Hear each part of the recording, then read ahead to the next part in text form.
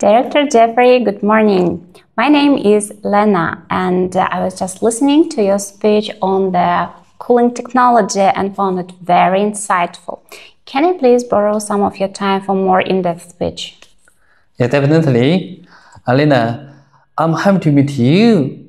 Friend has always been dedicated to data center industry, and we are really glad to get feedback from experts like you in the market. So, firstly, could you please briefly introduce Friend? I know that you're well known in the thermal management field, but what about your specific technical directions? Yeah, Friend has strong brand in the market, and Friend was founded in 23. We started to provide headset and exchanger to Huawei and Sungrow. So nowadays, we have been one-stop thermal solution provider all over the world. Our headquarters are in Shenzhen, and we have 4 manufacturing plants in China. Just last year, we developed a new liquid-cooled plant for data center. Yeah. So, you're a classic example of transitioning from traditional cooling to high-end sophisticated area, right?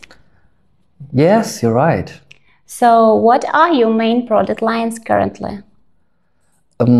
We've got 3 main series. The first is our traditional air product. Things like headset include extruded headset and skived headset, heat pump headset, and heat exchanger.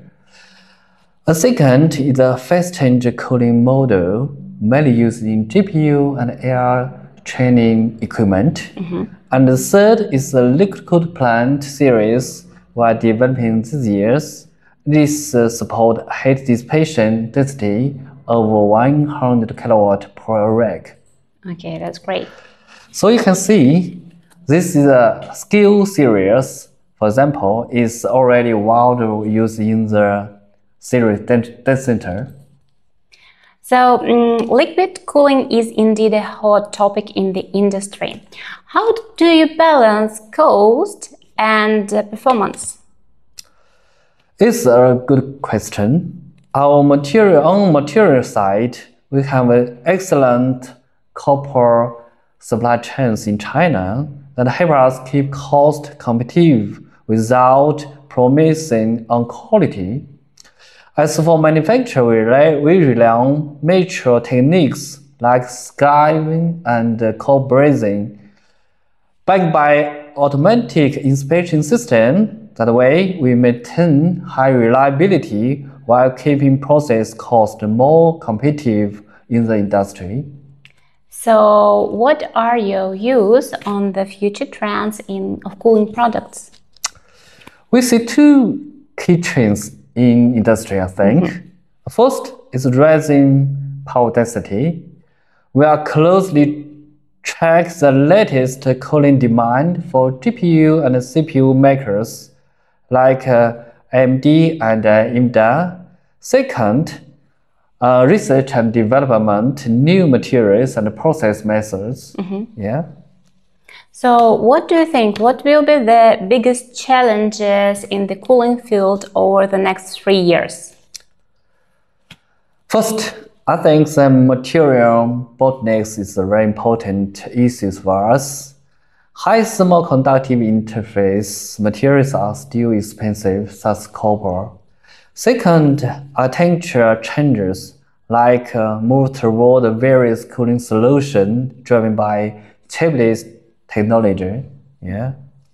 And finally, the lack of a standard. A liquid-cooled system and interface vary from one manufacturer to another, so all the companies in the industry should deal with that together. Other than that, a new generation of server chips already exceed 1,000 watt in power that really bring these challenges to all the industries. So, absolutely. Thank you for sharing your ideas today. Can we explore the collaboration for our future project needs? Definitely. I think it's very good, brilliant future for collaboration. Thank you very much. Thank you very much.